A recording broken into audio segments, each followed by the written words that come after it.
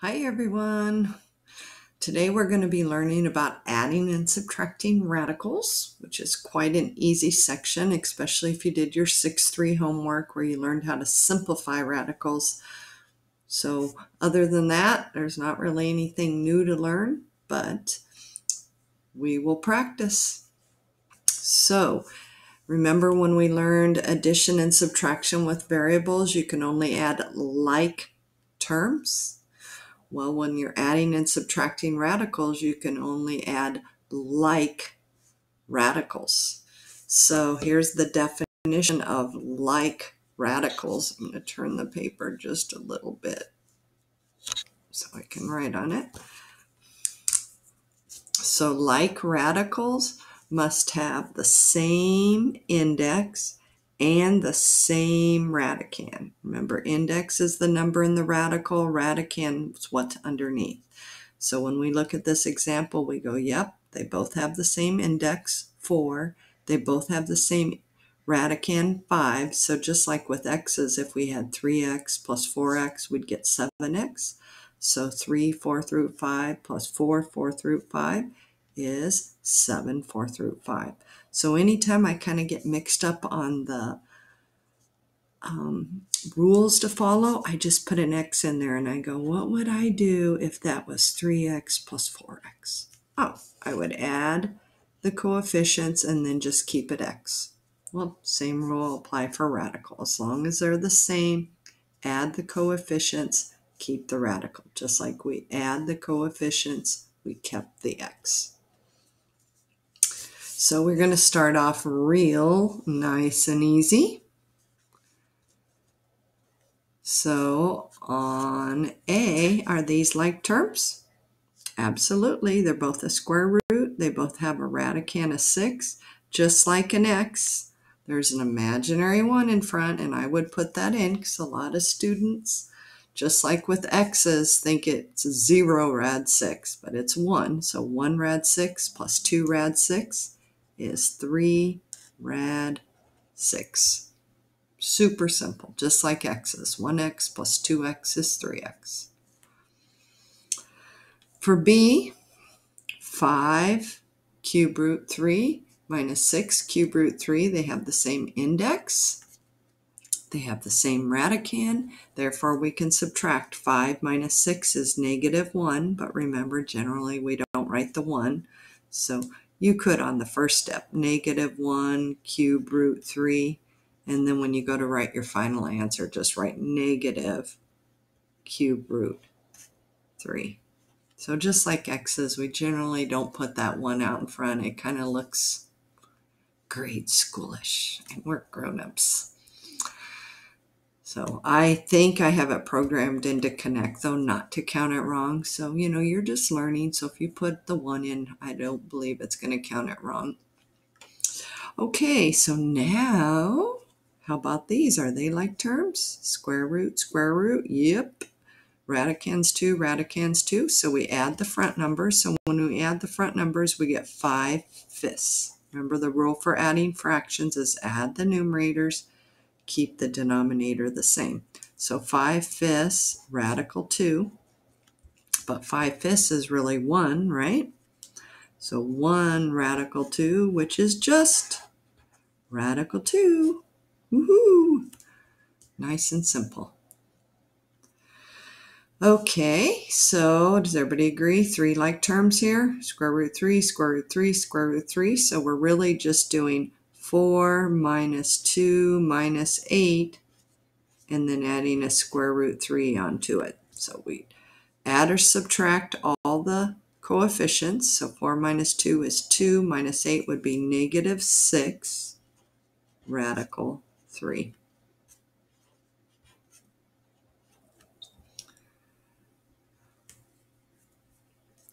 And what happens if some of them are the same and some of them aren't? Well, if those two were x's and that's a y, you'd combine the two x's, right? Well, we do the same thing. So since these are the same, we combine them and we would get 10 radical 5 minus 2 radical 2.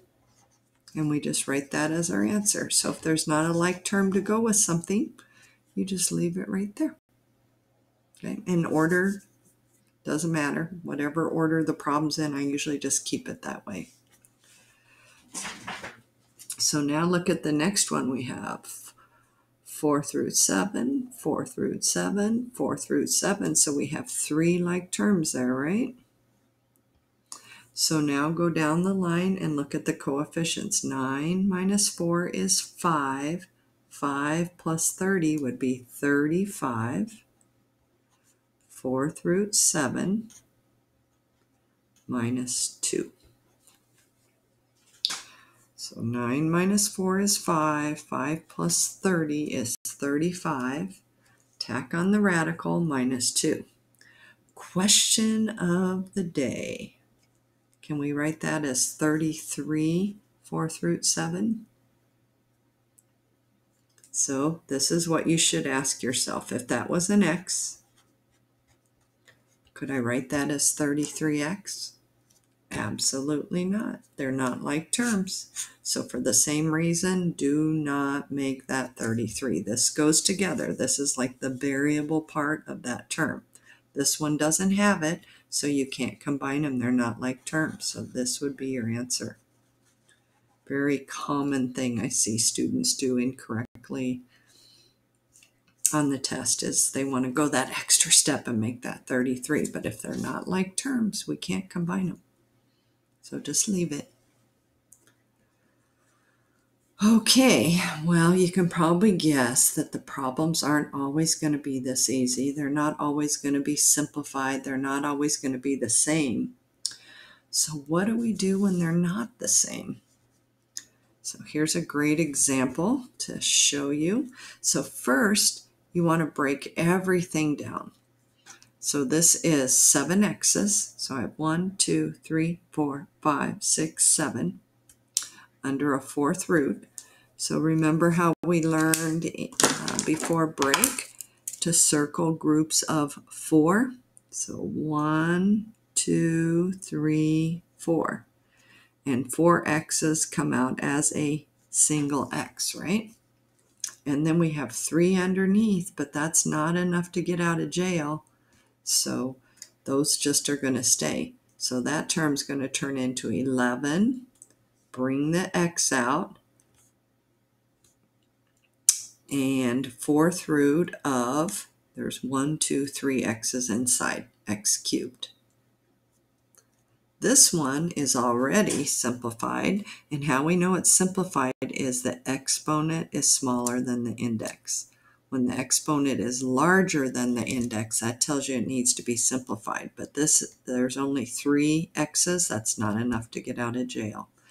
So we write the first term in its new form, 11x, 4th root, and then there's 3 x's underneath, minus 3x, 4th root x cubed. Now we have to look and see, are they like terms? So are the terms out in front alike? Yes, they're both x. Are the radicals alike? 4th root, yep. X cubed, yep. So subtract your coefficients. 11x minus 3x is 8x, and then tack on the radical. 4th root of x cubed. So that's not so bad, right? That's why I said if you've done 6-3 and learned how to simplify radicals, this is what you're doing for this whole problem. So should we try some? Let's go ahead and go over to the next page.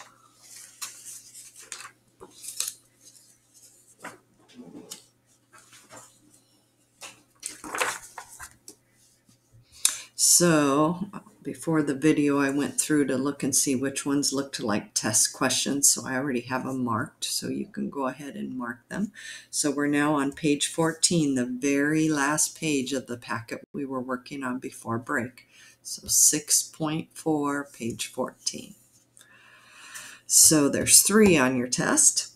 So those are the 3 that I could find that were closest to those. So as you look down the line, none of these have matching radicals. So I don't just walk away and go, oh, can't do them. They're not the same. What I have to do is use the methods from 6-3, what we learned before break, or actually what you learned in the first day of the notes, to break these radicals down. So let's go ahead and start. So 5 cube root. And does everybody know that means 5 times? And 8 is 2 times 4, which means 2 times 2 times 2, right? So 8 is 3 2s. So then we're going to do 3 2s. 1, 2, 3, and then an X. And we'll circle the perfects in a second. Let's go ahead and get it broke down first. So 5, so plus 5 cube root. 125 is 5 times 25, which is 5 times 5 times 5, right? So this is 3 5s and an X. So like I said, we're just using all the methods you learned on 6-3 in the first set of videos for the first day. And we're doing the same thing, just breaking down 2 problems in one instead of just one. So we learned in 6-3, this tells me we're looking for pairs of 3. So there's 3 2s, so that's going to pop out as a single 2. And remember, that is times. Here's 3 5s, so that's going to pop out as a single 5. And again, don't forget that's times. So this is really 5 times 2 cube root, and what's left under the radical? Just an X. Plus 5 times, so this is the 5 there. These 3 5s come out as a single 5. Cube root X. So that's the problem simplified. We took the triples out because we learned in 6.3. This tells me how many to circle. So 3 2s is a single 2. 3 5s is a single 5. They come out and get multiplied by the numbers in front. So now this is 10 cube root X plus 25 cube root X. And once I get them both simplified, then I look and say, are they like terms? Yes, they are. Cube root, X underneath. So I add the coefficients. 10 plus 25 is 35. And then I just tack on the radical part.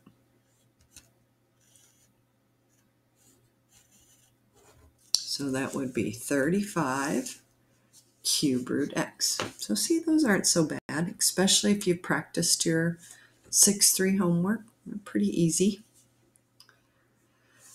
Okay, let's do one more together and then you guys can try one. How about that? Okay, let's look at B. B is very similar to a test question. So 2, does it have any pairs? No. A, does it have any pairs? No. So that's going to stay the same. One thing you might want to do that's kind of helpful is put a 1 in front. Remember how I said everything without a coefficient has an imaginary 1? Because you're going to be adding like terms. And I know one of the ones on the test has a 1 in front too. So when you're adding like terms, you kind of want to know that's there. Okay, and then we have minus 4. And now we have to break down 72. So let's come over here to the side, maybe up here, and let's do a tree for 72. So 72 is 2 and 36. I always like one of the numbers to be prime so that I can circle it. And then this would be 2 and 18. And remember, if you picked other numbers, 8 and 9 or 4 and 9, we all get the same answer at the end. I just like circling one every time, so I keep using 2 until I can't anymore. 18 is 2 and 9. There's another prime. 9 is 3 and 3. So there we go. It's 3 2s and 2 3s. And remember, every single time you get a prime, circle it, because sometimes you're going to have so many numbers there, it's going to be hard to keep track of it. So we have a 2, a 2, a 2, a 3, a 3, and then we have an A.